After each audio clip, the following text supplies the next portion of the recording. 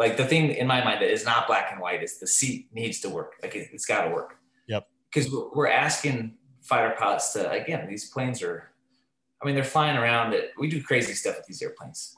Like refueling is something that you and I and other people who have done it 1,000 times, like you don't even think about.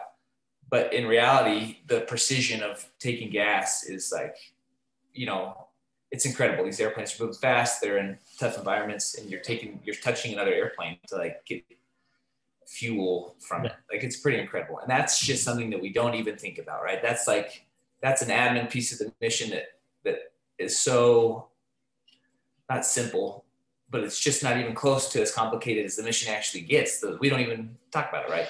Yeah. Put your pants on, go to work. Anyway, so that's just to say, like, it is so hard to expect. I don't know how many pages of regulations and guidance and whatever tactics manuals. I mean, there's probably 50,000 pages of instructions that an F-16 pilot is supposed to have read and digested to be able to operate his aircraft. Like, obviously, you and I don't have 50,000 pages of information memorized, right? So in my mind, like those things, like the seat needs to work because I don't know it all. Like I can't react fast enough in every situation. And that's what, that's why there are seats in these aircraft.